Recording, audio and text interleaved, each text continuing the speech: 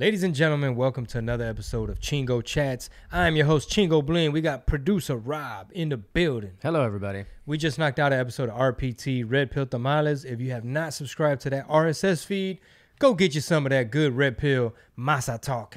And realize I didn't really give you a proper introduction on RPT.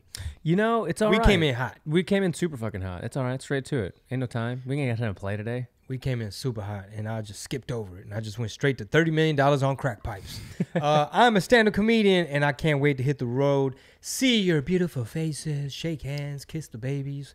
It's going to be a good old time on the Legalized Freedom Tour. Raleigh, North Carolina, first stop February 27th. McAllen, Texas, March 5th. Naples, Florida, March 16th through the 17th. West Palm Beach, Florida, April 3rd. Tacoma, Washington, April 7th. Nashville, Tennessee, April 14th. Sounds like the lawn crew is here. I don't think we need a whole bunch of lawn. It should be pretty quick. care. Also, I can't believe that this happened. Like, we don't plan this. We actually try to plan around it. And inevitably, even when you try to move the time of the guy, they're usually here right when we record. Well, I guess they come Thursdays. Yeah, they do. And we're on here in a Thursday. So just go to chingobling.com. Get your tickets now. Nashville, Corpus Christi, Arlington, New Braunfels, Abilene, Lubbock, San Angelo, Odessa, Austin, Texas, Albuquerque, El Paso, Irvine, Ontario, Denver, Colorado, Oklahoma City, Chi-Town, Chicago, Phoenix, San Jose, Brea, Oxnard, San Antonio, Addison, and of course Houston, Texas. We'll announce that one real soon. Whole bunch of those ticket links, like 99% of those ticket links are live on chingobling.com, where you can also join the Patreon. There's a link there for that. There's links for everything. You could join the newsletter. Everything. It's revamped. There's buttons. It's super simple. Just follow the flow of where you want to go. Podcast, Discord, Patreon, merch, by the way. There's a vlog section. And there's a members area. Yeah, so it's a new members area. It's free. All right, you just create an account, give us your email, and you have access to all the new vlogs and behind the scenes we drop every Friday. Every Friday. Every viernes. You want to show that hat? I like that hat. Oh, this yeah, is yeah. one of the many things on the website Yeah, now. we got some new merch coming. Legalized Freedom. We got hoodies, T-shirts, caps, the whole shebang. Even some beanies. I know. You got some? They're getting made. I got to call and check up on them. Nice. What color are the beanies? Black. Your headphones good? Yeah, it's just a little sensitive every time I move. Yeah. But we're good. Oh, you said they're black? What, are they like that or are they? Yeah, it's gonna have it's gonna have that. Nice. Mm-hmm. Yes, sir. So enjoy the sounds of the lawn crew. Yeah, for a few minutes. So I had brought it before we started recording that Spotify's had made a statement, right? So I wanted to read this for you. It's from Reuters. Chief Content Officer Don Ostroff told advertisers at a conference Wednesday that backlash around popular U.S. podcaster Joe Rogan has been a, quote, real learning experience for the streaming service. They always say that. This is a learning moment. Every struggle session has to include that. This is a learning moment for me. This is quote, we do feel that we have the responsibility to support creator expression, but also balance that creator expression with safety for users and our advertisers, end quote, said Ostroff. Before I even keep reading there, what responsibility do you think they have when it comes to somebody choosing what they're going to listen to? What actual responsibility do they have? I mean, what responsibility does Spotify have when it comes to me choosing what shows I listen to? I don't know how to answer that, bro. Because they don't have any responsibility. Yeah. Like, that's some made-up phrase. Like, Yeah. What are you talking about? I think, obviously, with everything that's going on, the regime and the powers that be, the globalists, the elites, the CCP, it's in their best interest to bundle up things like Dr. Peter McCullough, Alex Jones, Dr. Robert Malone, different people. Shit. Whether it's, I don't know, Matt Taibbi. There's different things that different people say. Yeah. And, first of all, thank you, Joe Rogan. I appreciate Joe Rogan for the format of his show. I feel like he contributes a lot. The fact that his listenership is so much bigger than the mainstream media is probably the only thing that's giving us hope right now. So Don Ostroff, who has been a key driver in Spotify's work to turn the platform into a top podcast hub, said speaking at an Interactive Advertising Bureau annual conference in New York, which is part of the problem, unfortunately, is that these advertising platforms, or these platforms that are basically advertising platforms, have these people that they have to try to appease, right? They're worried about their ESG score and all that stuff. And I always thought, and I thought for a long time that Spotify wouldn't outshine Apple for a long time. And it seems like they are kind of starting to do that with their reach, and they're investing in shows, and they're really trying to focus on the podcasting world for Spotify as a platform. But shit like this, I think, is actually kind of detrimental in the long run for them. Yeah, what happens is they start to, for one, you got all these woke employees, right? Anytime you're a tech company, you get these people straight out of college. They just got indoctrinated. A lot of liberal, progressive stuff sounds nice. So those values start to permeate the corporation, and it changes the company culture. And then you have a small fringe minority of people that are super woke Marxists that believe that a white man with a microphone is our biggest threat. Not the CCP, our actual existential threat. They worried about the white man with a microphone and some headphones. That's what they worried about. I want to stay on the subject for a bit because it's fascinating to me, because it involves, big power structures, music, industry, big conglomerates like this. There was this article that was blame cheap music for Joe Rogan being on Spotify. Cheap music? Yeah. A growing number of artists are pulling their music from Spotify to protest its business relationship with Joe Rogan. Some subscribers have started to jump ship. And among Spotify staff, there's growing discontent, as The Verge reported on Thursday. Despite all of this, there's no indication of Spotify changing its tune, which they shouldn't. The Verge is reporting that Daniel Ek defended the Rogan deal in a company town hall, calling it critical to Spotify's success, which I totally agree.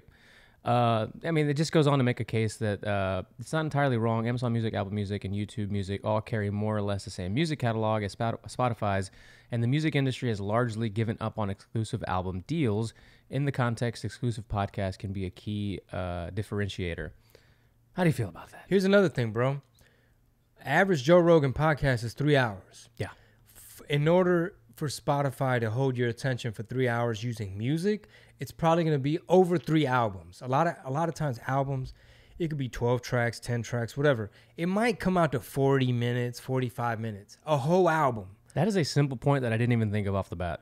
Which it takes an artist a long time to make an album that you want to listen to in its entirety. Now, for that artist, or even a handful of artists, to make 3 hours worth of material that you want to sit and be a captive audience member, that's a lot of resources, studio time, producers, paperwork, back and forth, signatures, songwriters. There's a whole shit ton of stuff. You got to shoot a music video, you got to promote it, you got to get the word out, you got to build your fan base. Now they're checking for you. Now they're going to go listen to your music. Rogan just sits and talks with somebody for 3 hours. Quote, Spotify has to pander to podcasters more than it does artists. Like a podcaster isn't an artist? But anyway, said media research analyst Mark Mulligan. To maintain an exclusive distribution deal with one of the most popular podcasters in the world apparently requires a lot of pandering. What pandering? I mean, it's almost like they're framing it as he's an inferior product. Yeah, that's exactly it's almost like they're framing it as like JRE is it's almost as if the songs are your hearty meat and potatoes, and this Joe Rogan is like GMO sugar candy fluff. Okay. And it's like, actually, don't frame it that way. Don't frame it as people have to be pandered to, like rules, like ethics have to be bent. It's like, what's so wrong? The problem is it's exposing the narrative. Like the government is trying to say, we're doing our best. We're doing a good job. We're handling it. This is all for your safety. Go along with it. Go along with it. And then here comes a man who interviews scientists and journalists and experts and all kinds of people, even comedians, interviews all kinds of people. All of a sudden, they want to Alex Jones him. And if you go back and watch old episodes of Rogan with Alex Jones or stuff like that, and he's on there saying stuff like, well, this is why they want to deplatform you, Alex. You talk so fast, and we don't have a chance to like fact check you or whatever, right? You say some wacky stuff, and I think Alex even said like, dude, wait till they start coming for you, type of thing. So left unsaid during this leaked town hall was another aspect of this relationship. Spotify is in bed with Joe Rogan because streaming music is too damn cheap. Okay. So in other words, les conviene. Like, it's a viable product. It has a huge audience. Right. If anything, he licensed his stuff to y'all too cheap. Right. 100%, considering how much money they've lost year after year. So music services have long struggled to pay those huge royalty checks their contracts with the music rights holders are calling for. Some have even argued that the deck is fundamentally stacked against the streaming media industry and that music subscription services can never be profitable. I don't know if you have any take on that. Well, I mean, they're bird feeding the artists. How is it that they don't have the upper hand? How does Spotify and Apple Music, the people that are collecting subscriptions, these are tech companies that have monopolized the distribution of music, and they're bird feeding the artist. The artist gets like a sliver of a penny. It's like you got to get 1 million streams. You know what I'm saying? You got to have a deep catalog and a cult following. Spotify has lost billions of dollars over the years, a streak that continued into 2021. For the full year, the company booked net losses of $38.8 million on $11 billion in revenue, according to the latest earnings report released yesterday. Yeah, I think the way they try to offset that is they say, sure, we're in the red on paper. However, we're growing. It's like our intrinsic value is strong because we have more users. Like that's always been like Twitter and Facebook's philosophy. They might be like, well, on the books, we're not making a lot of money, but look at how much growth. Look at how many new subscribers. Look at how many users we have. They also go on to make the argument that and the big reason why Spotify isn't generating profits is because music subscriptions haven't changed in 20 years. Is that true? Say that one more time. The reason that they're not generating profits is because the price of the music subscriptions haven't changed in 20 years. They had music subscriptions 20 years ago? They said, you read this right. When streaming music pioneer Rhapsody, now known as Napster. Is that right? Is Rhapsody known as Napster or is it the other way around? I don't know, bro. Either way, first began offering unlimited streaming access to major labels' catalogs in 2002. It priced the subscription bundle at $10. Fast forward to 2022, the Spotify still charges $10 per month. The price of Netflix mid-tier subscription went from $8 to $15.50 during the same time, and everything else has become more expensive too. Adjusted for inflation, $10 in 2002 is equivalent to $15.50 today. Yeah, maybe. So, yeah. I mean, if the argument is we need to pay musicians more money, I'm not against that. But if the argument is that they shouldn't be in bed with Joe Rogan because it's making them the money that they're losing on the music deals that they're making, I mean, that's just like, that's a non-correlative argument. It's weird. And the artists don't have no goddamn leverage because we all keep fucking with these companies. That's what I wanted to get into. We don't have no leverage. So like, how does the artist win here, really? So first, let me explain this. You have a thing called the RIAA, the Recording Industry Alliance of America, which is basically the law enforcement arm of the record business. These are the goons. So back in the day when Texas had a lot of record stores, and independent artists were making money and getting their name out by making mixtapes and freestyling over other people's beats, they were getting into the record stores. They were getting into the mom and pops. The mom and pop was able to pay their rent off of Chamillionaire, Slim Thug, Chingo Bling, Lucky, like all these people that were out the trunk cranking out mixtapes consistently, Swisher House, so on. And the RIAA would go in and police these things, right? They'd catch bootleggers. Like if somebody at the flea market is making copies of U2, The Sting, The Police, DMX, whoever, they'd go lock them up, throw the book at them. They went after DJ Drama, who had a big mixtape empire in the underground, and they hit him with charges. He got thrown in jail. It was a chilling effect. It scared everybody that was in that game, including us. And so basically the RIAA and the record business, they basically went and did these deals using us, the artist, the musician, as a commodity, using our art as a commodity. So it was up to them to phase out the CD. It was up to them to phase out vinyl. Obviously new technologies coming about. And they saw what file sharing was doing. So the reason Napster was able to go legit and partner up or turn into Rhapsody or what have you is because there was a P.O. box address and there was a name, there was a person.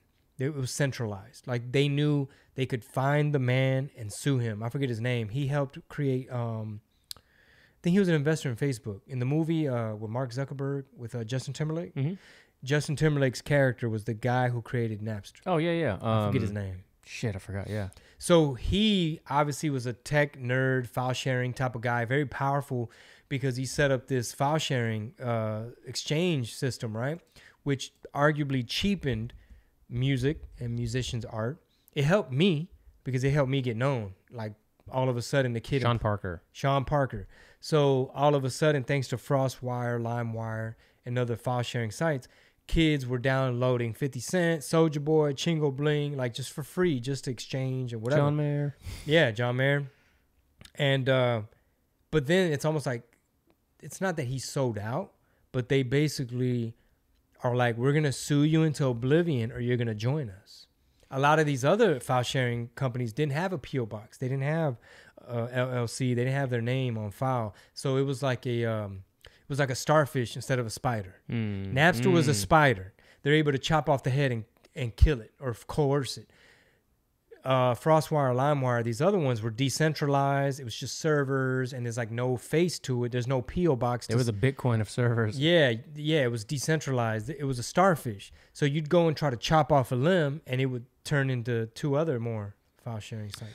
Interesting. So it goes on to say, I just find this really interesting. Netflix produces, so why can't Spotify raise its prices like Netflix did? Turns out that comparing those two isn't even like comparing apples to oranges. It's more like adding meat to a fruit salad. Netflix produces shows and movies you won't find anywhere else, as mentioned before. Spotify streams the same music as Apple, Amazon, and YouTube. There's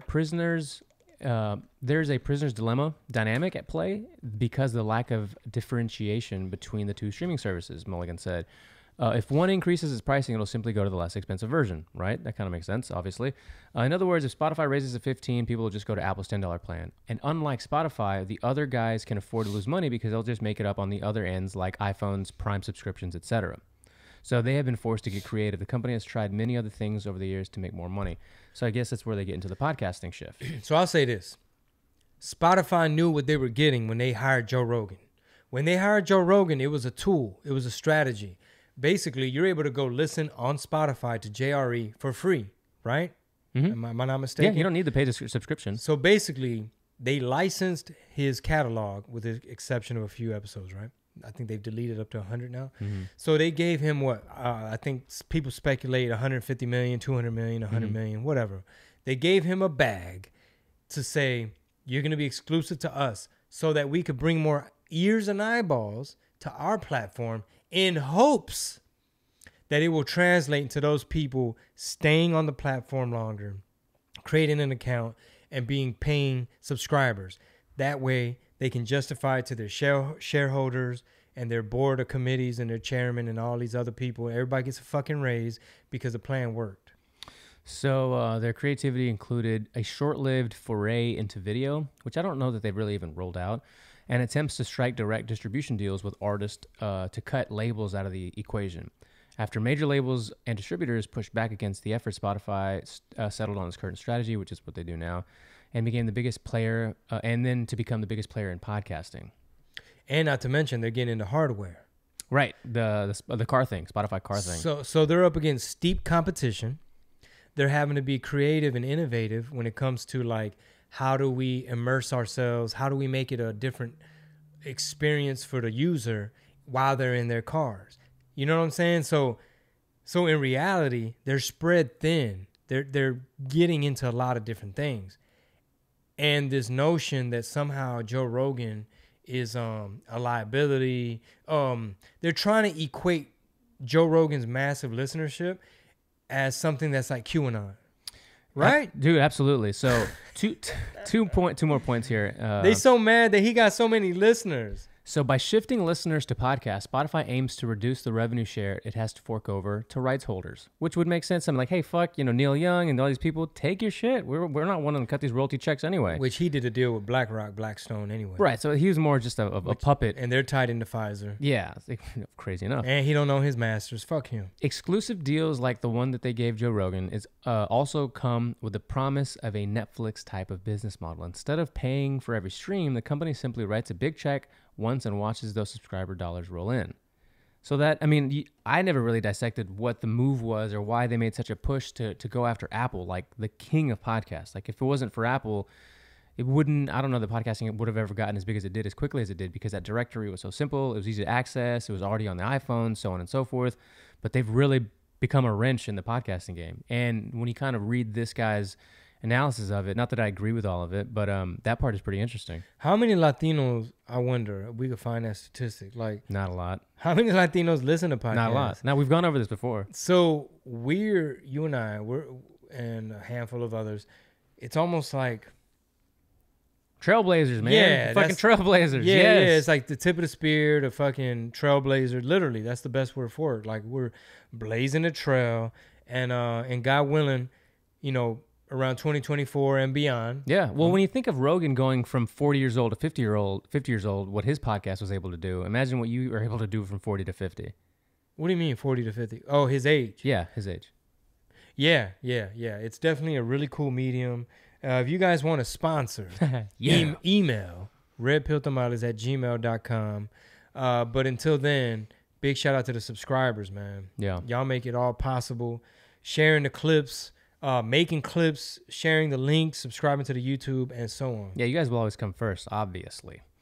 For sure. So in that same conversation, I don't know, they go on to talk about a lot more, but what did we get back to when you were describing who are the goons of the industry? The RIAA. RIAA. So are those the people behind the labels? Like those are the people that protect their best interest? Yes. It's the Recording Industry Alliance of America. So it's probably like a combination of lawyers, big budget, basically like keeping competition at bay. Not to mention, if you really want to go a deep dive. Or I guess smart artists at bay too then, huh? Yes. Like even just, I mean, you had the hip hop police in New York, which was like big in the 90s, where they were infiltrating, setting up, you know, rap crews, you know, stirring up beef. I mean, the East Coast, West Coast thing was arguably, you know, the media poured a lot of flame on that. So all the times you have rappers coming up dead, rappers going to jail. Who wins? The upper executives who don't have any of these concerns. Like, all they worry about is stock price and who they're going to sign next. But anytime you got a Lil Pookie in them, shot Lil Ray Ray in them, you know what I'm saying? Or a Lil Durk held up some money and put a very cryptic caption out there like, I'm only going to pay you for the bodies that I asked for, not the ones that got hit and stuff like that. And it's like, y'all promoting putting hits on each other in the hood. Like, the whole purpose of getting money is to buy freedom. Yeah. That's the whole purpose of getting in the rap game and getting money, is so that you can get away from the problems, create generational wealth, get some real estate for your kids. Like, make sure your grandkids are good. Make sure your kids go to private school. Now I got a hit on Lil Ray Ray. You know, Tekashi 6ix9ine talking about I got a 30-pack on his head. And it's like, what are y'all doing? Just talking about this and reading this makes me think that maybe here's just a strategy that I randomly thought of just now, is if they wanted to go more of this like Netflix type of exclusive content, you know, Netflix produces shows, they have their own original series, and that's why they're able to, you know, basically be the only real main players in the game for a large portion of the streaming industry, like show-wise. If, let's just say, you're the artist on Spotify, and they're like, all right, we're going to test this pilot idea where you're working on the Versace Mariachi album. Let's take it back a year and a half ago. We're going to cut you an exclusive deal if you can also provide us along with that, basically like the making of that album, like a vlog, like a documentary of the making of that, so that we could put it as a part of the new video series, video option that's also coming out to Spotify. So subscribers will get your album, and we'll get the documentary of the making of the album, and then they can't get it anywhere else. They can't go to Apple, and they can't go to YouTube. Yeah, HBO's not going to come and make the documentary of your life. Right. That's very smart. They should absolutely do that. Hit me up, Spotify. Yeah, that was. I mean, that's very smart. And it sounds like it'd be a great opportunity for an artist, especially if they like sponsor the tour. Yeah, because you're already going to be making the album, and most people already record a bunch of stuff anyway. And there's good examples of like fan-made documentaries. I always reference the John Mayer one, but there's other ones where if you're going to do that, cut me an exclusive deal, get the album in, and get the documentary. And that would give artists the option of not being enslaved by the record companies. Right. Is that ever, do you think, not going to be a thing? Well, for one, they have the artists too busy competing with each other instead of comparing notes.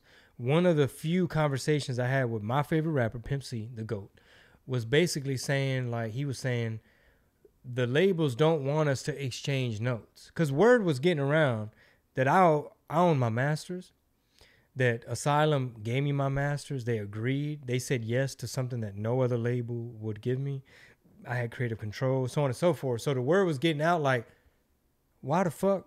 How's he getting all his shit? We're not even supposed to take him serious. And he's the only one getting the Master P deal. How did they let him keep 70% and they're only getting a distribution fee at 30%? So this idea of like artists dealing exclusive, I know that well, Jay-Z did a couple interesting deals with like the Sprint title type of thing. And then Future, I don't know the details of his thing, but Future did like an exclusive thing with Apple. There's been a handful. I think, I don't know what Drake did. I know Future did a couple things like that. And considering we're talking about them getting big into the podcast game, another way to maybe even reframe the documentary along with your album would be start a studio sessions podcast. You're already recording the podcast. Now it would get artists that aren't making podcasts into the podcasting game. So you would make a series like studio sessions, like the Versace Mariachi studio sessions, and you do a podcast along your route of making the album. Almost like a director's cut Almost commentary. like a director cut, yeah. And then when the album's done and it's released, then you've got the time in between the next album that you're just now creating content for that platform exclusively. Dude, some of these artists these days, they're tied in with horrible contracts. Like 360 deals where the label gets a cut off your merch. They get a cut off your tour. They get a cut. They've become like these boutique agencies where they're just, oh, we're gonna get you a deal with Popeyes or Sprite, and all that's cool because you get your cut, they get theirs, but they literally have their hand in every aspect of your pocket, and you wouldn't be able to my knowledge, do a deal with Spotify where it's like, all right, I'm just gonna let you I'm gonna license this project to you. You can put the video documentary on your shit, and at the end of the day, it all reverts back to me after a certain time or whatever. And I'm sure Spotify won't care because they're not like in the business of owning music album masters. They're in the business of selling subscriptions, having a good price on the stock market. The shareholders are happy, and then being innovative on the tech side. Dude, the fact, I mean, honestly, I'm not trying to toot my own horn. That's a genius idea for artists to be doing, because one of the examples I can think of was Morgan Wallen recently came out with that song Flower Shops with a country artist named Ernest. And Ernest has a podcast on his YouTube channel as well called Just Being Ernest. And one of the recent episodes where he had Morgan on, they were talking about like that morning they had to go perform Flower Shops at a radio station, right? And then they did that, and then they came back to the studio, did the podcast, and talking about all that. They're on the road together. And I'm like, if this was exclusive to Spotify, you would have so much leverage, so much power, so much money, such a big opportunity to create a deal with them, because they're getting my show, my doc, and the music on Spotify only. Yep. Instead of having it on YouTube, and then you put it on Apple, and then you put it on Prime. Do the Joe Rogan deal, but combine everything. Yep. Absolutely. So that would be great. What can Spotify do? It's unlikely that Spotify would abandon the $10 price tag without industry-wide support, because you're right, they would just go to cheaper alternatives. However, Mulligan thinks that they can still tweak some of the knobs to make music streaming more profitable for everyone involved, labels and artists included. Period. There, right? Like you're just describing. Could you ever really see a world where the label will allow the artist to get paid the same as them, or on an equal playing field? Like, does that make sense? Would they want that?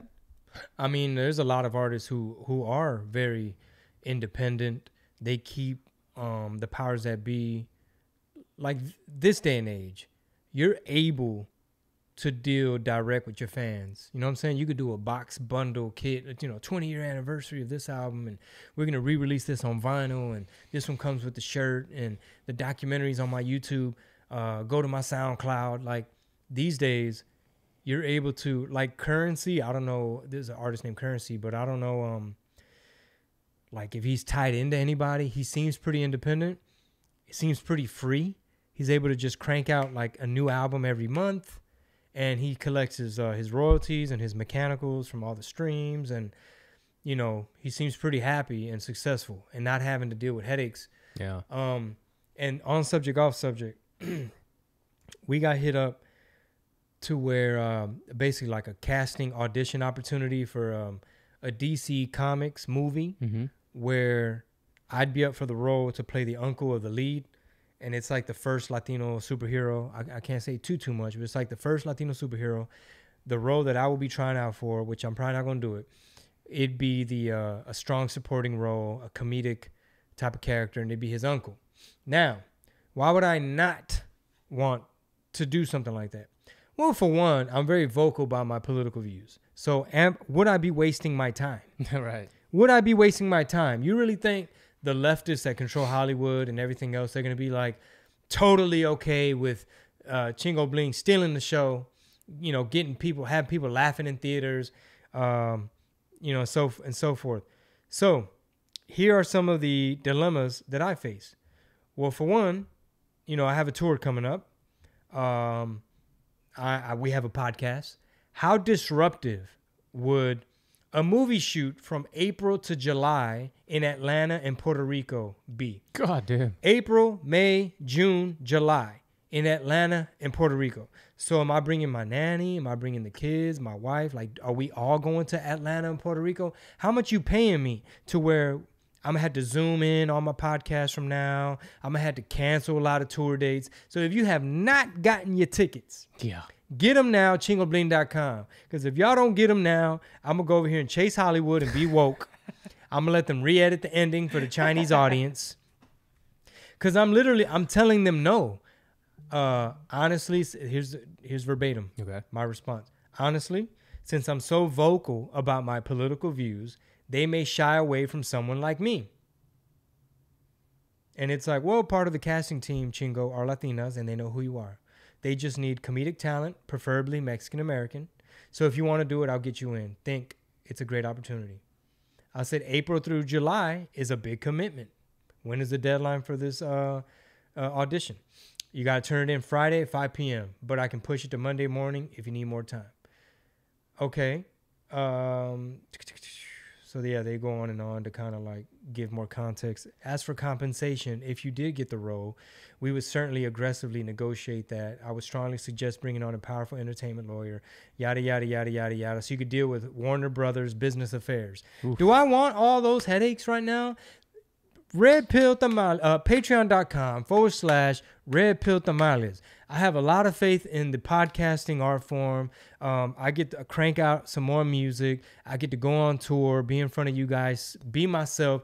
Because I look at people like Joe Rogan and Bert Kreischer and Tom Segura and Brendan Schaub and all these people who don't got to go be thirsty and contort themselves into this audition, and I don't know if it's a cattle call. I don't know if I'm going up against 50 other people, or they just gonna give it to Michael Pena. You're probably right. But you know, he's Scientologist, and he's got to deal with Disney, I believe. So they put him in all the Ant-Mans and all that shit.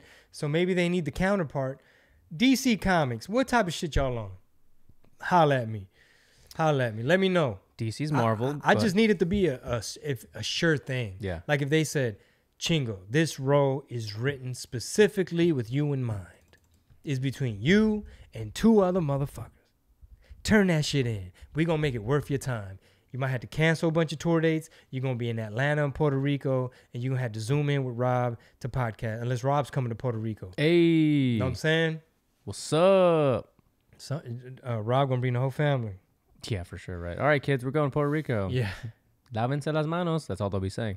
Yeah. Lávate las manos. Well, first off, Ant-Man is Marvel. It's not DC. Yeah, Ant-Man's Marvel. That's what I said. You said DC. No, I said the movie I'm going to be in. Oh, okay, I was auditioning for is DC. Okay, gotcha. And if they need a counterpart to offset Michael Pena in Ant-Man. Gotcha. That's funny. Speaking of Ant-Man, Evangeline Lilly, she plays Ant-Man's counterpart in Ant-Man versus the Wasp. She's basically Wasp, I believe. She came out she made statements about anti-jab stuff. So she's been in hot water. But at the same time, nothing like I've seen Gina Carano go through or any of these other people. So it's interesting to see that. I mean, are we not allowed to say that the jab isn't working as well as we would have liked? I mean, is that so fucking controversial? It seems like from 2 weeks ago it's not, but prior to like a month ago it was super controversial because the science is changing, Chingo. Science is changing. So now CNN is saying like, well, I've been seeing a lot less of Fauci as well, which is a little odd, don't you think?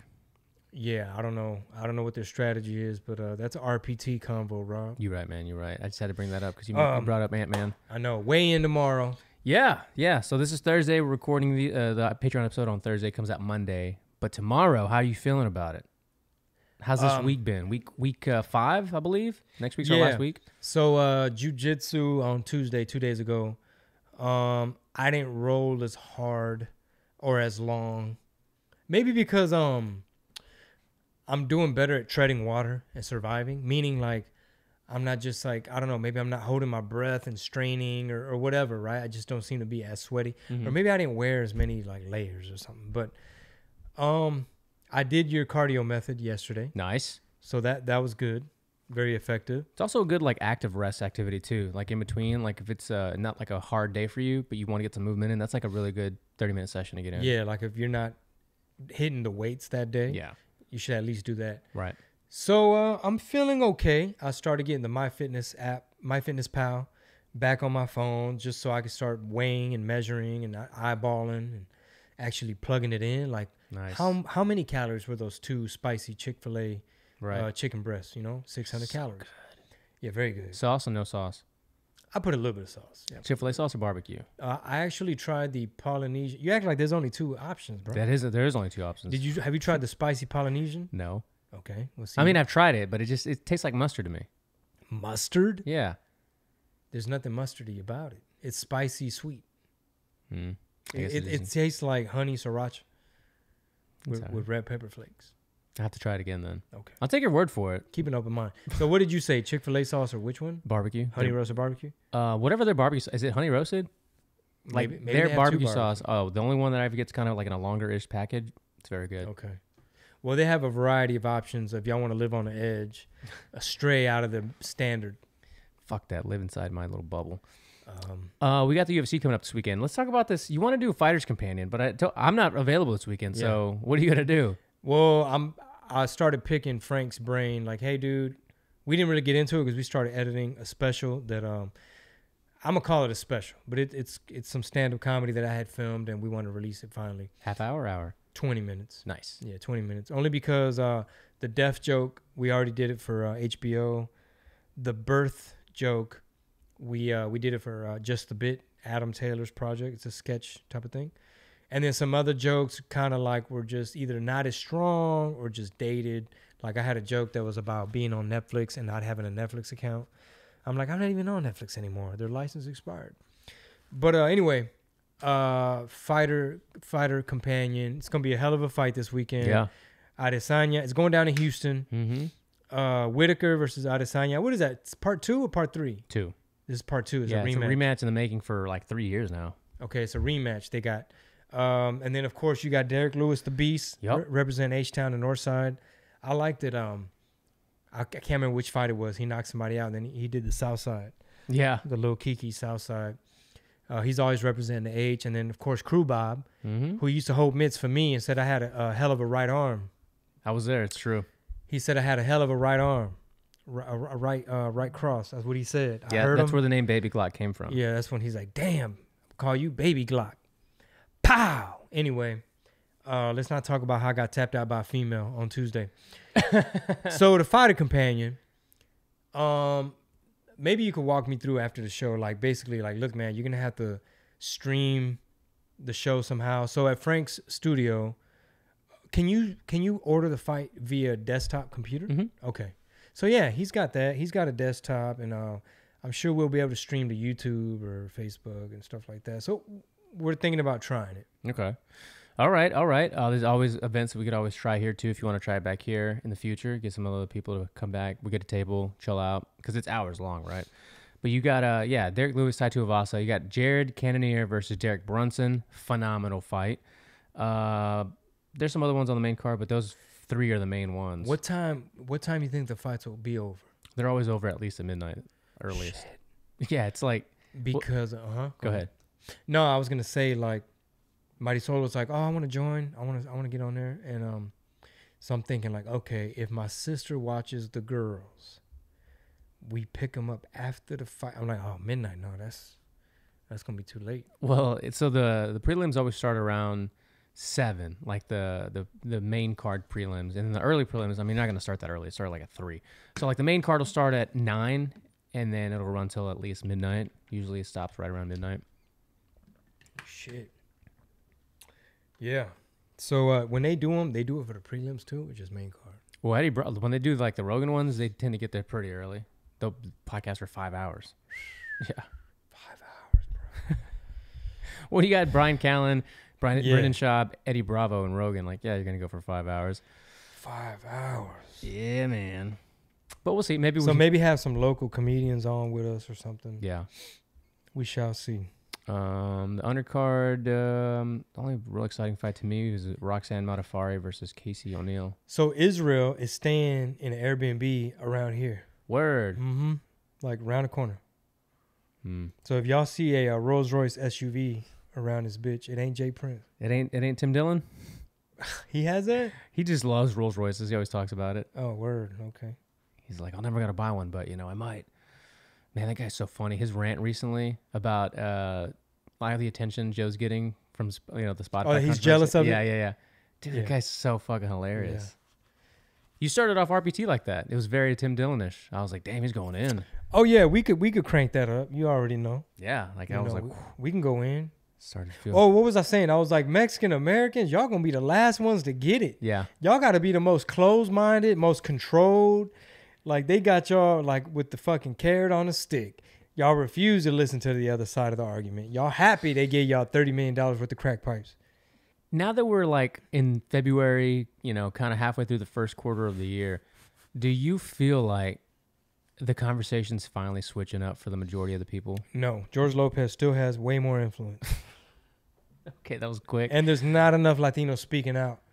There's not. Think about, especially like artists, musicians, actors, who out there is calling out the BS? Who's being like neutral or transparent or just talking about freedoms and like how maybe this approach of locking us all down and masking us up forever may not be the best approach?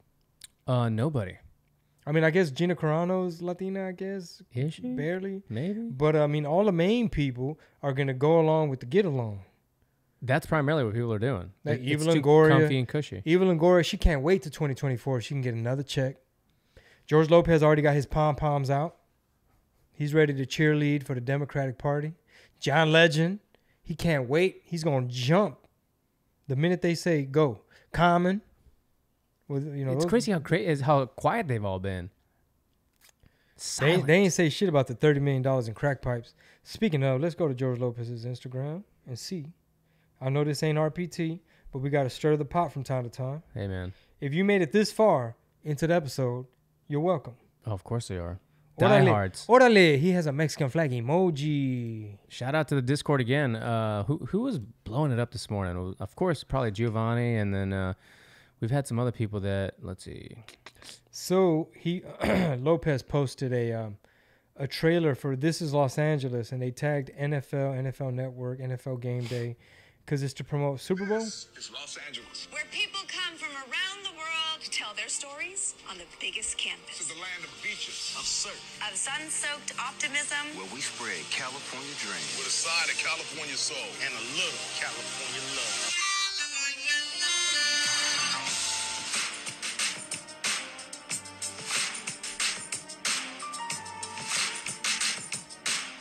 The NFL still owe me money.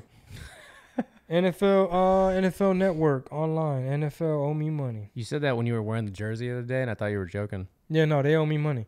Well, this is a cute little trailer. Somebody needs to do the green screen cutout like they did Pelosi. Yeah. They need to have them like, this is L.A. Respect. This is Los Angeles. Oh, and that's show funny. mandates, show fucking homeless people, tents. Oh, the train carts with all the Amazon fucking things out of it? Yeah, they doing rail car heists. Show the kids having to walk under the freeway, on the street, around homeless people. Show the $30 million worth of free crack pipes.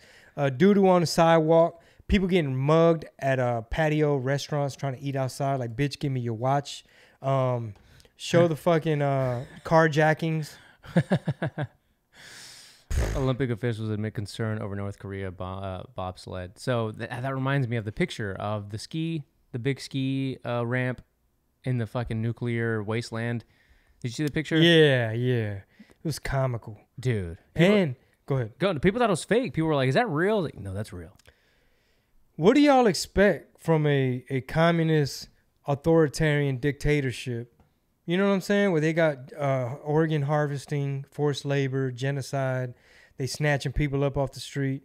And you know where that snow came from?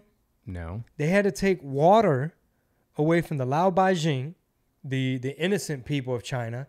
They had to take their water to make this artificial snow so we could have the genocide Squid Games. No way. Yeah, that shit ain't real. It's not real snow.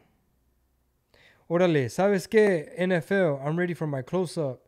A sneak peek behind the scenes of my collaboration with NFL Network. Those are the ones that owe me money, NFL Network. With my beautiful city as a backdrop and host of Super Bowl LVI. Tune into NFL Game Day morning, Sunday, 9 a.m. for this full This Is LA feature. Hashtag Chingon. It's funny because Roman numerals are definitely hard when they get past a certain number. Yep. I don't even know what L is. Is it 10? Fuck, I don't know. No, 10 is X. Oh, you're right. Yeah, of course. They're not talking nothing about the fucking forever masking, elitism, fucking punk ass Gavin and Garcetti. What did Garcetti say? Oh, I was holding my breath for the photo. Anyway. There's a AC Mata in the Discord posted this picture. It was let's see, inside the Super Bowl LVI. We should probably just find out what number that is. Sunday menu at SoFi Stadium. So as rap heavyweights get set to grace the stage during NFL's traditional halftime show, the latest Fever Dreams podcast on The Daily Beast explores how far-right conspiracy theorists are warning about the satanic threat from the display. A satanic threat at a what display? The halftime show? Is it really? Does it look satanic? I have no idea. I haven't seen a single preview. I'm not gonna lie. I don't really care about the halftime show typically, especially this year. Just not my jam. I'd rather have Red Hot Chili Peppers or something up there. Yeah, so he was on here promoting his Corpus Christi show. Really? The one that they told us about. Shout out to the patron that sent you that DM. That was funny. Yeah. With Stop the Steal fanatics like Arizona wingnut Wendy Rogers ventilating that the Super Bowl show exposes children to evil, wicked, satanic things, her words. There's a very real performance-related satanic panic that's been brewing for a little while now in the U.S., they said. How weird. What a weird article to write about food, menu, the halftime show, and then Wendy Rogers and Arizona people think there's a satanic, they're saying it's going to be a satanic ritual or some shit. I don't know how true that is. Well, Wendy Rogers, I met her. I have a photo. I like what she stands for. But yeah, she says stuff sometimes. Like she'll call motherfucker a communist quick. Hey, did Gentefied get canceled? Who the fuck is that? You never heard of that show, Gentefied? It was on Netflix. Yeah, it was on Netflix. But George Lopez posted that he had Felipe on, and they were talking about how Gentefied got canceled. Things going on, and we talked about trying to do the show, and then Gil's here because you give him a fucking hat, he don't go away. If Gabriel Iglesias wants to see what he's gonna look like in 40 years, that would check out. Oh my God, hi. Before it seemed like when they picked up a series that they would commit to the series and let the series run its course. Yeah, like when it was like the first year, I remember like they give you mass advertisement on buses. Then the second season, you gotta pass out flyers. What do you do, though? Are you a comic book dude? I'm a movie guy. I don't know. I just love watching movies. Watch them at home? That's why. Because I'm terrified I'm gonna get in trouble doing some shit. I did a show in Rocky Point, Puerto Peñasco, and long story short, we never got paid. But Okay, so I guess that show got canceled. I never heard of it.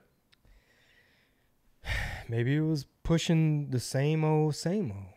Was it like a Hispanic-led show? Yeah, it's one of those. Yeah, it's gonna be the same familiar faces, doing it the same familiar way. And I don't want to sound like a hater, but obviously you and I haven't really watched it.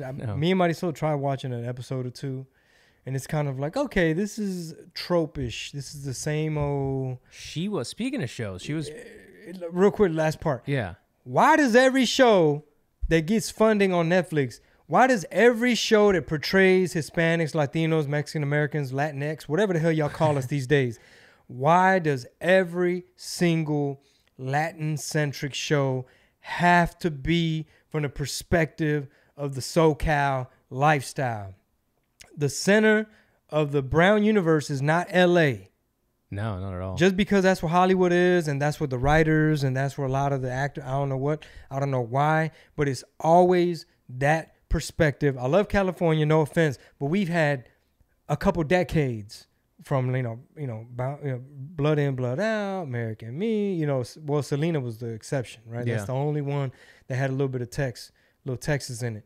But maybe that's why your show ain't around no more. It's the same. It's Southern California. They're in Boyle Heights. They're trying to keep the restaurant afloat. And Mijo's in the back washing dishes. And, I'm waiting for the comic relief. And where's the plot? Who wrote this? Who's y'all's acting coach? What's going on? Anyway. We should turn into those people. Where's the Wolf of Wall Street with the brown guy, huh? Where's the investor at? Where's the real estate mogul, huh?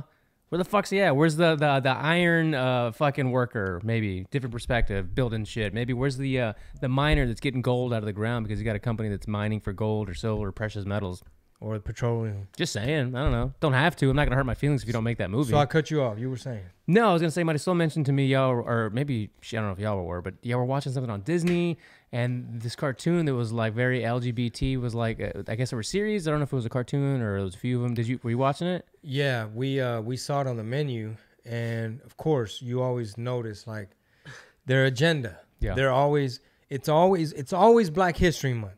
Anytime you log on to Apple Podcasts, or it's always, here are some Latino voices you may want. Here are some Latino voices we want to uplift. Right. It's always the same old back in the day thinking leftist, stereotypical, orale, we're victims. So you're on the Disney app, and of course it's like Out, which we had heard of. I think we had covered it on RPT, but it was like, we started watching. We're like, let's see what type of indoctrination is going on this Disney app.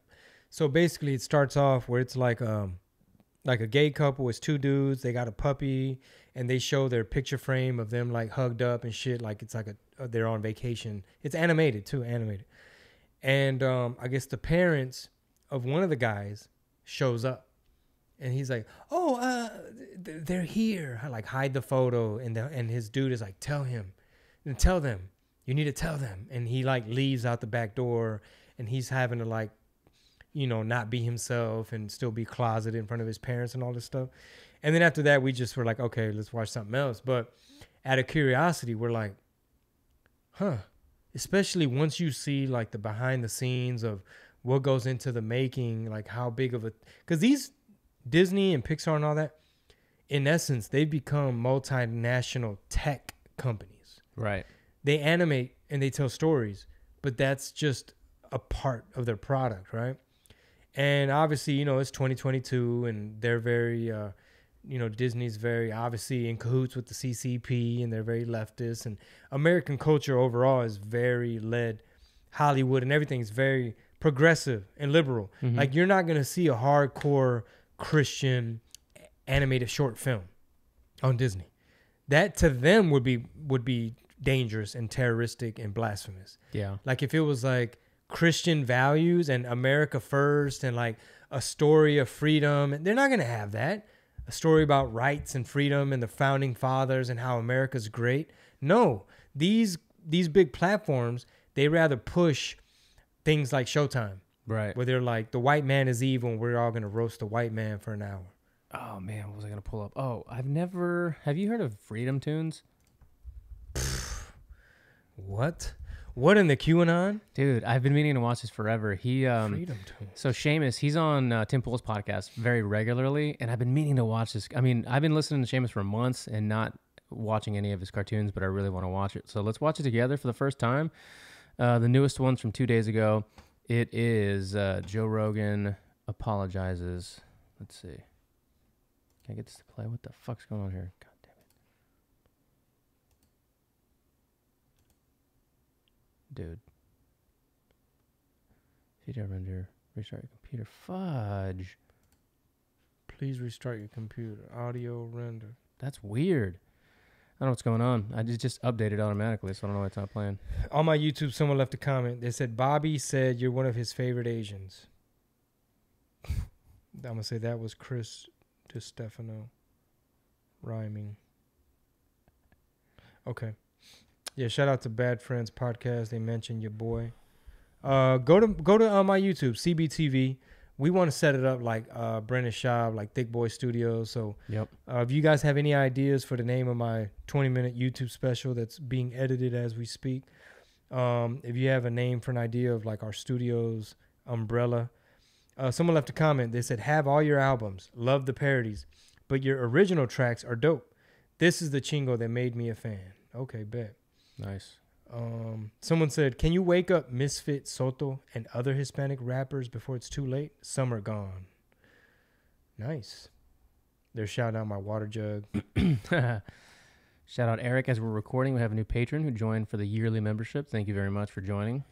Justin, Eric. New member as we broadcast. WAP Jr. left a comment on my YouTube. They said, love the show. Been a fan since the beginning. Don't ever back down from the radical left BS. Keep up the good fight. I wonder if Lopez is in favor of boosting, triple vaxxing, and masking. I mean, he's on the side of where he can't possibly speak out against it. Even if he was against it, he dare not say, you know what, guys, I think we should get our freedoms back. And racist word, right? Are you on YouTube right now? Yeah, I'm looking at these comments. What video was that on? I just went to the dashboard. Oh, okay. New comments. Gotcha, never mind. Which comment you talking about? No. I was wondering what video that was on, like what they were watching when they commented, but it's not a big deal. Because, slowly they're starting to get more views. Podcasts are long, so unless you're way up there, it's hard to get into the tens of thousands of views on podcasts when you do an hour plus, But no, It's cool. Since you're on YouTube too, what? Go ahead. People complaining about the audio on there. They're like, hey, Rob, the volume is very low compared to the podcast. Oh. I don't know what's going on. Oh, yeah. Is it me or are the podcasts on YouTube only half as loud as on Spotify? Whistle. All right. I'll work on it here. Jesus. I was going to say type in Freedom Tunes on your phone. See, there's like a minute video of... It's a YouTube? Yeah, just Freedom Tunes. Okay. The first video should be like Rogan apologizes. Since this update for some reason fudged up my video encoder. Joe Rogan apologize. Let's skip this ad. In today's news, Joe Rogan continues to promote unhealthy, irresponsible behavior to his audience. This time by apologizing to a cancel mob. Extremely dangerous. Mac, experts agree that when you're facing a context of really well done, it looks good. Assembled by bad faith left-wing activists, it's irresponsible and dangerous to validate them with an apology. What is the proper course of action? We've brought in the science himself to answer that question. I am truly grieved to hear that Joe Rogan That's is Tim Pool. continuing to spread medical misinformation. Apologizing is not a safe method for making these problems go away. The only responses recommended by the CDC are ignoring it or doubling down. Fascinating. Remember, people who say context doesn't matter won't care about the context of your apology. All they will see is you bending the knee, and they will expect more. We need more responsible media pundits like the ones at CNN and MSNBS to continue to set a positive example by never apologizing for anything. We never will. Thank you for your service. You're right. I'm sorry. This is Joe, you're not getting it. Joe, we this is cannot allow you extremely to unhealthy. spread this Joe, cut it out. misinformation, Joe. Stop it. Stop it. Stop Joe, it. you have to stop. Joe, we're going to cut you off Stop air. it. Thank you so much for watching. For the record, when I had the woke mob, the bots, I mean, people that didn't even know who I was, people who hadn't listened to my stuff in years, everybody was coming out the woodworks to cancel, unfollow, create a false narrative, call me all kind of names, try to pressure me to fold. I did not bend, fold, or apologize, not once. If you could find an inkling of an apology of me like, sorry, Raza, it's not what I meant, or you have to understand where I'm coming from. Not a wrinkle. Not even a wrinkle or not crinkle. not a motherfucking wrinkle of a semblance of an apology. So I stand by that, and I'm very proud of that. You know what I'm saying? Like everybody, even Felipe, who we just had on George Lopez. Felipe, he, you know, I don't think he said anything since, but he made a couple little comments. I ain't apologized not once.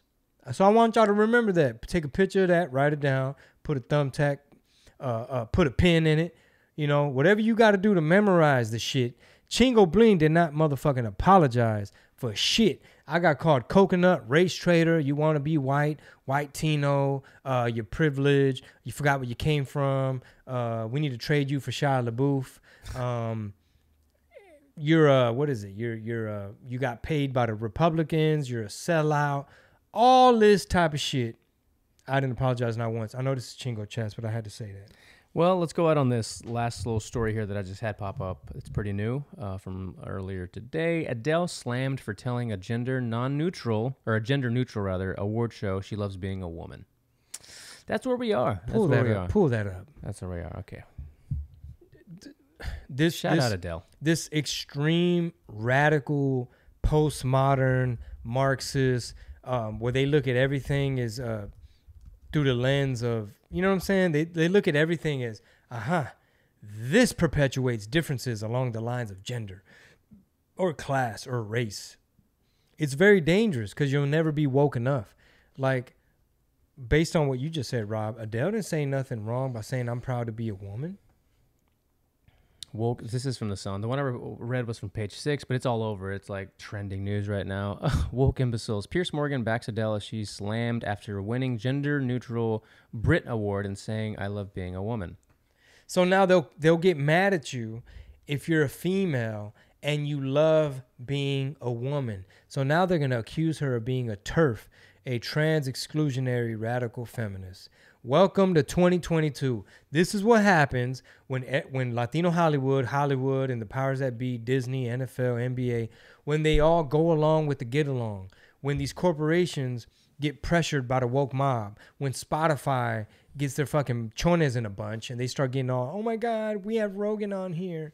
Like, that's what happens. Nobody ever pumps the brakes on these weirdos. Nobody ever calls them out. Like, listen up, lame. We don't all have to play your little game. We're going to still continue to say there's only two motherfucking genders. That's hilarious. Fucking lames. Call me what you want. I will not apologize. Shout out to Adele, too. You know, when she was a thickums, you know, she was always cute. She had a cute face. You know, she had a great voice, obviously. And then she got into, like, super shape. Now she's a little baddie. A little British baddie or English, whatever she is. Mm-hmm. Same shit. Whatever. Same. Same thing. Same area. Same thing. Same accent. Well, all they're going to do is call Piers Morgan racist. Boom, that solves that. Yeah, for siding with her. So, yeah, that solves that. They'll pull up some old quote out of context. You're never going to win. We all lose when it comes to this woke mob shit. Yep. And why you think so many other Latino rappers who voted the way I voted, they're not going to say nothing. A lot of these a lot of people voted the way I voted. But some of them are like, let me shut the fuck up because Trump is so polarizing and the Republican Party so polarizing and the woke mob will stop at nothing. Bro, they done posted my address on Twitter before, my home address. What's that called? Doxing. They'll dox you. They'll intimidate you to shut you up. And last time I checked, we're on episode number 131, season 11 of Red Pill Tamales for all you suckers. Go subscribe to that feed if you haven't already. That's right. Patreon.com/Red Pill Tamales is how you can directly support the show. As y'all notice, we don't have a bunch of commercials and sponsors and ads every 2 minutes. You don't got to fast forward for 8 minutes just to get to us talking. Yet. So support directly or we will. Or if not, I'm going to have to go do this DC comic movie, probably take a pay cut just to get some goddamn exposure and show you motherfuckers I ain't fell off. You'll be the next Kumail. What did he do? He was in the Eternals Marvel movie, Kumail Nanjiani, stand-up comedian. He got super jacked, the Indian guy. I think they were talking. I think Rogan and Akash were talking about him on Jerry. Really? Yeah. Oh, I gotta finish the Akash episode. Yeah, just because he got super jacked, and I don't think he does stand-up anymore. He just focuses on the movies, on the Marvel. He must have not been that good at stand-up. I never saw him do stand-up. I mean, I heard of him a long time ago because he was friends with like Pete Holmes and a lot of the alt comedy scene people that would do shows at I guess, alt venues. I don't know. I've never heard of stand-up, though. Yeah, I'm not into the alt style. Yeah. A little ironic, kind of weird stuff, unironic shit. I don't know. Yeah. It's not my deal. It's basically an excuse for not being funny.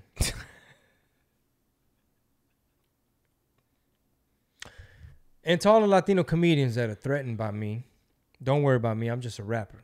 So don't worry about me. That's fine. I'm going to cut that. That's the clip. Yeah, don't worry about me. Don't worry about me. I just got a little podcast about politics, and I'm just a rapper. You do not have to be concerned about me. I'm not going to eat your lunch. I'm like the CCP. You don't need to worry about me. China's going to eat our lunch? And remember, all wars are economic.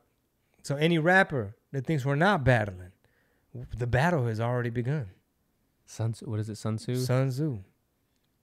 Know what I'm talking about? I'm talking. A lot of people don't know what you're talking about. They need Put a pregnant pause out there. Know what I'm saying? Art of War. Actually, go ahead and get Art of War and War of Art. Get both of those books. Man, dude, I gave away my copy of War of Art. I should always keep a copy of the War of Art. Yep. Have you read? Oh yeah. Fantastic. Really great. And it's super short. Like, you need to read it periodically. Like, that should be like a quarterly kind of thing. You're absolutely right.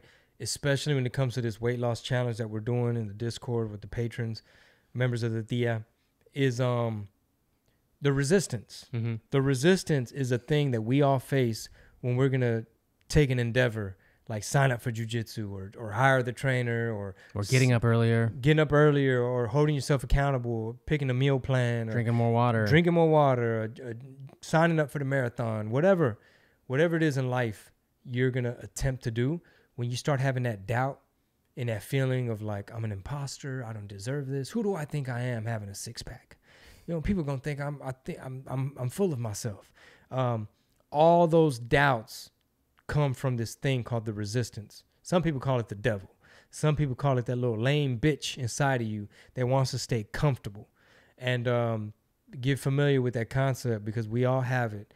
Anytime we're trying to like change our lives for the better, it's almost like that hating ass homeboy, right? The one that's like, oh man, you think you're all bad, fool? Oh, what do you think? Oh, you want to get skinny? Oh, you over here trying to learn how to choke people? Oh, look at you. Who do you think? Oh, you want to do comedy now? Oh, look at this guy. Oh, podcast. Pff. Dude, you think you're going to be as big as Rogan? Pff. Everybody just had a face pop up in their head because they've all had that person around them at some point. And we all have that internal dialogue too. Sure. Yeah, man, this was a great episode. Also, next week I'm going to pull up. Did you watch by chance about a week ago? Somebody had posted this video of where I think what was it? Fuck, it was like chopped up cumbia music, where it came from. Did you remember seeing this in the Discord? It was like a little mini doc of like where it originated, like who was credited with having created like chopped and screwed, slowed up cumbia. Yeah, chopped and screwed kind of cumbias, and it was like Monterrey and then Houston, and people were saying no, it's Houston first, and it was a really interesting. I mean, I can only watch like 5 minutes because after a while, it was just like it's not my style. I gotta find that link. Yeah, was Toy Selector in there? I don't think I didn't watch that much. Okay. But anyway, good shit, man. Good luck tomorrow on the weigh-ins, and we got one more week to go. Yeah, it's really time to crank up the heat because I'm not gonna weigh myself right now, but we'll see. Y'all wish me luck for tomorrow's weigh-in, because after that it's just 1 week left. That's it. Thank you guys for tuning in. Spread the word. Be a force multiplier. Action, action, action. If you like it, tell a friend. Say, hey man, Chingo's not crazy. He's got a non-political show too. Signal, not noise. Signal, not noise. Y'all think he's over there being a QAnon, but guess what? When we fast forward a couple years, we'll be able to see who was brave enough to speak up, who was trying to bring up these issues to others, and who was fucking being a little cog in the wheel and shit, being a damn tool to Hollywood. Se la lavan. Peace.